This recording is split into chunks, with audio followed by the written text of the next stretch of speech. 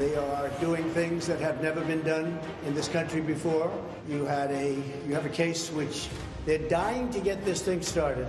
The judge cannot go faster. He wants to get it started so badly. Welcome back to America Decides. That was former President Trump this afternoon reacting to news that the hush money payment trial in New York will begin officially on April 15th. For more on this, let's bring in Notre Dame law professor Derek Muller, and Major Garrett, of course, is here with us again. Derek, good to see you. Thanks so much for being here.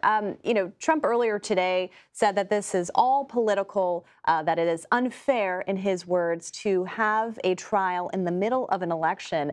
So I'm curious kind of how you would assemble an impartial jury for the trial of a former president. Of course, we've never been here before. No, we haven't. We've never had a former president indicted like this. Then he's running for re-election, so that complicates things. He's been running for re-election for well over a year. It's a very public case, so voters and potential jurors know what is potentially in the air, what's in the water. And we're trying to find out when we voir dire the jurors, prospective jurors, are they going to be impartial? Are they going to be as fair as possible? And are they going to be able to hear this evidence with an open mind and before they convict somebody? It's going to be a very challenging affair from the very beginning of trying to navigate this trial.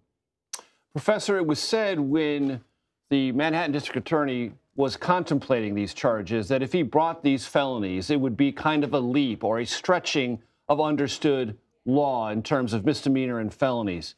Is that true based on what you've reviewed of this trial as it moves closer to actual courtroom procedures? Yeah, one of the things you mentioned in the earlier segment was how Trump keeps losing a lot of cases in court. And it's interesting to watch this one because I think there are going to be some challenges for the prosecutors here. I mean, a lot of these business falsification and documents cases, usually they bring an additional charge beyond just the falsification, like larceny, something like that. We don't have that here. We just have the business falsification. And they can't just say that he falsified business records. It had to be falsification with an additional crime underlying it, such as a violation of federal election law, which is a little strange because this is a New York State proceeding referring to federal election law. It's actually deeply unclear whether hush payments are a violation of federal election law. John Edwards, former North Carolina senator who ran for president, also was accused in federal court years ago of paying hush payments to a mistress.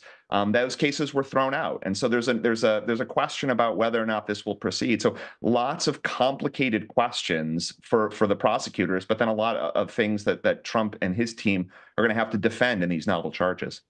Yeah, I'm kind of curious about that lack of a legal roadmap, if you will, because we've not been here before. How do you assemble witnesses for this kind of thing? What would that look like?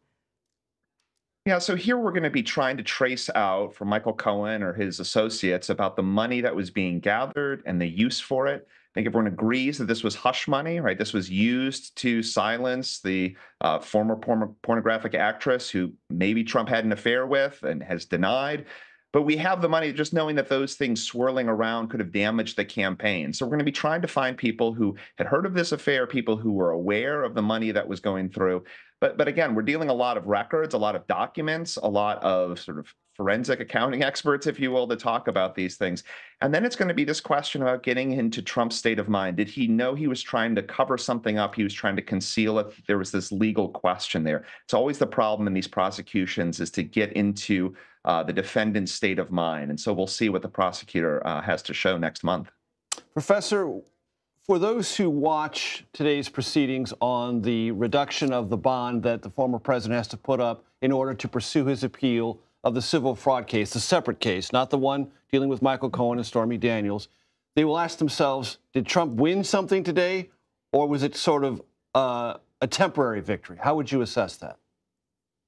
Certainly a victory, but I would qualify it, as you did, as a temporary victory. It's pretty rare for a bond like this to get reduced on appeal. The point is, once you've lost a case at the trial court level, before you can appeal, we want to make sure that you have the money in place and you're not just postponing everything. We want to be able to wrap this up if the appeal doesn't have any merit. But this is a huge, huge award at $454 million. Very rarely do we see awards reduced. But in cases, I think of one from the 80s involving some oil companies in the billions of dollars. Those are the kinds of things that get reduced. So the reduction to 175 million, right? That's not chump change, right? That's a significant sum that Trump's team is still going to have to come up with. So a temporary victory that he doesn't have to be on the hook for the full 454 million today, but something short-lived as that appeal is going to press forward and probably press forward fairly quickly. And is there any chance that that could be further reduced?